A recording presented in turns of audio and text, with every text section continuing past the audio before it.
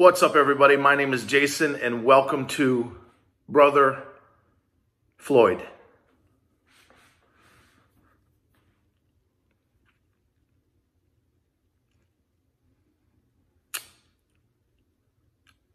This is a difficult video for me to do. Very. But I've had a very emotional morning. And I've wrestled with, along with many of you, how can I use my brand, if there is such a thing, to honor Brother Floyd? And I say that with the utmost respect. George Floyd, who was murdered by at least one and probably three cops. Knowing myself, I would go through a range of emotions. My first emotion, along with many of you, when I saw the video, was rage. And I'm still fucking pissed.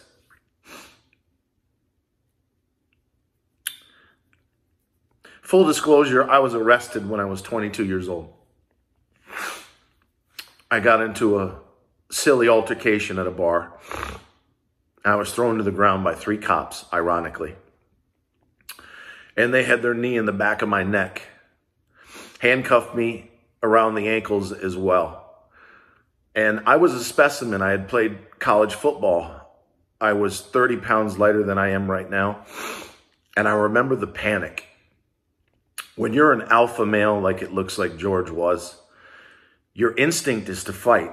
And when someone's got you pinned down, you start to hyperventilate. Your adrenaline, your cortisol goes through the roof. And I was only, I would say, need for a minute to a minute and a half. And I thought I was going to die.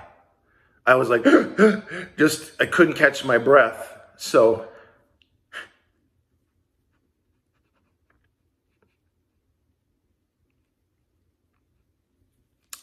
it's very painful to watch. So I sat for a couple of days, and I know I speak for a lot of folks that create content.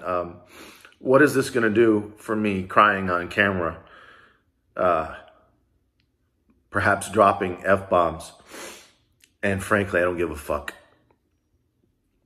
This moment is too big for me to keep my mouth shut. So I prayed, and I waited, and I waited. And last night, the good Lord, as he always does, gave me a blessing I'd like to share with you.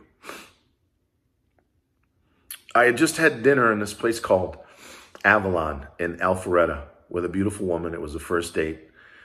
Some potential there if she's watching. And I had shown her to her vehicle, and I was waiting on an Uber. It was about 10 o'clock at night. And because of Corona, everything shuts down early, so the valets were gone. And then all of a sudden, I heard an unmistakable sound of a Ferrari pulling up. You know, the woo. And this beautiful black convertible Ferrari backs in slowly to the valet spot. There was plenty left. And after a minute or two on the phone, this guy gets out, and it's this huge 6'6", 280-pound guy. I'm 6'3", 250. But he was big, and he had a much more beautiful beard than I did. And I had this voice inside of me, what I'll call God, say, get up and go talk to him.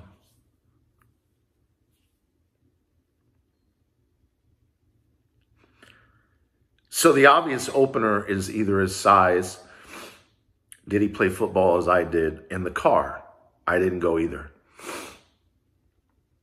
We could have also touched on the subject of Brother Floyd. That didn't come up, at least not directly. So I walk over to him, and respecting his social distance, about 6 feet away, I said, how you doing, man? And he's looking at me like, who the fuck is this white guy? You know, he's very defensive. You know, are we about to throw down his, you know, I can only imagine what folks of another color and race are thinking. Am I part of the problem or the solution? Nobody knows. And he says to me, I'm all right. No more small talk. And I said, you coming to grab some dinner? This place over here has great lamb chops, but I think they close in about 10 minutes. Nah, waiting on my girl. And he points over at one of the restaurants there. And I'm like, oh. So we slowly exchange small talk.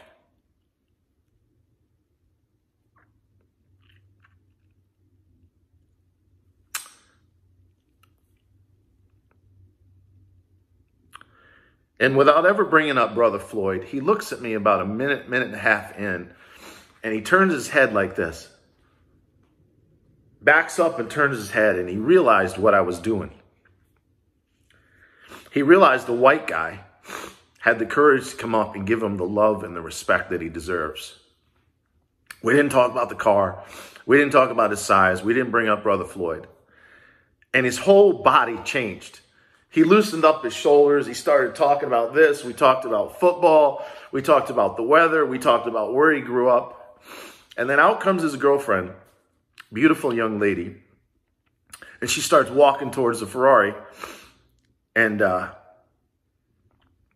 we did break Corona protocol. We came together, the whole handshake like this. And I'll never forget this.